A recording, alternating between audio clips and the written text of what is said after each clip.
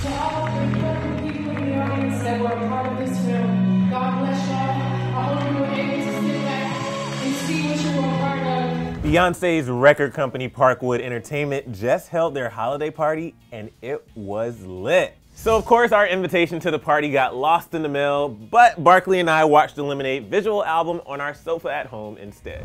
On Thursday night, the Wilshire EBell Theatre in Los Angeles was the place to be because Parkwood Entertainment employees and guests definitely experienced one of the hottest parties of the year.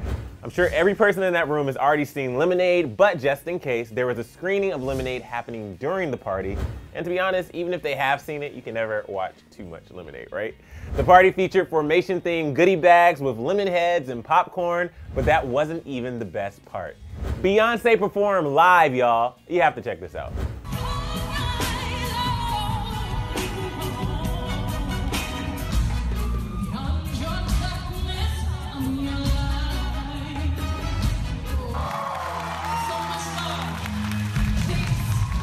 So some of the guests in attendance included will.i.am, Holly Robinson Pete, Zendaya's father and producer Kazembe Ajamu, Tina Knowles, and TMZ says that Kelly Rowland and Michelle Williams were in the building for a mini Destiny's Child reunion off stage.